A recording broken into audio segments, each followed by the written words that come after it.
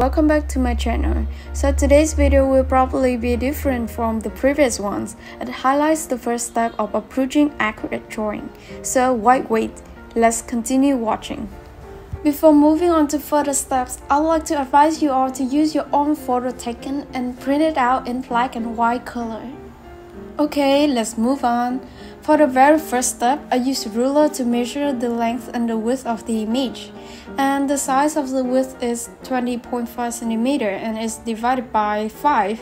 The result is 4.1 according to my calculator. Some of you may wonder if there is any specific rule for deciding what numbers we should divide.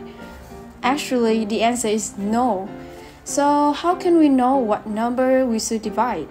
I think our intuition plays an essential role in this situation. And remember that the larger number we divide, the more accurate our drawing will be. But don't use an extremely large number, because it would be really hard to observe and compare in later steps. Next, the size of the length is 26.7 cm and is divided by 6, because the result is much better than it is when divided by 7 or 8. So that's the reason why I choose the number 6. There will be more calculations in this video, so enjoy watching.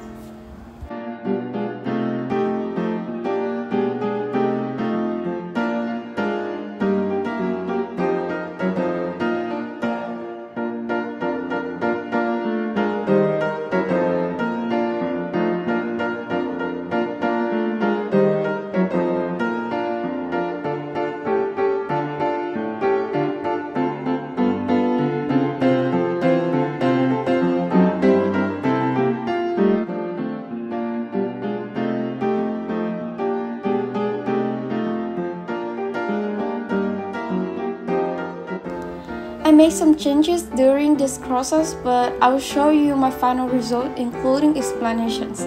So from the beginning, I have the length and the width of the photo, which are 26.7 and 20.5 cm consecutively. Then I choose 17.5 cm as the size of the width of the future drawing image on paper. This number is depending on the actual size of that paper. And after that, I use these data to calculate the length of the future drawing image. And here are my results. The purpose of these measurements is to reach similar ratio between the frame of the original photo and of the future drawing image. And this method is well known as ridge drawing. It is a technique that will help to improve accuracy when drawing. So you guys should really try this method.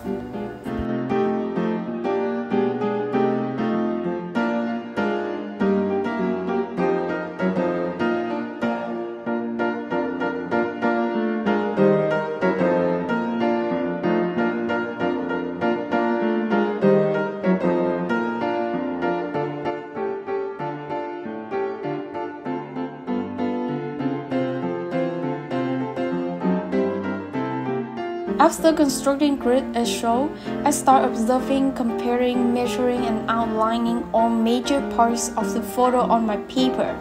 And I also use my fingers to compare the ratio more closely. But if you want to be more precise, you can use a thinner stick to make a more certain comparisons. This step requires great patience and hard work, so to get motivated and energy, you can divide the process into small parts and take a short break after completing each one. When observing and measuring, I recommend you all to mark, point, and even draw lines so that it will be much easier and more flexible to reach high accuracy. For those who are beginners in this kind of drawing, I honestly advise you to use your ruler to measure the distance between the size of each box and parts of the objects. That will improve your observations and measurement skills. And if you do more practice, you will be able to determine the ratios more precisely without using the ruler.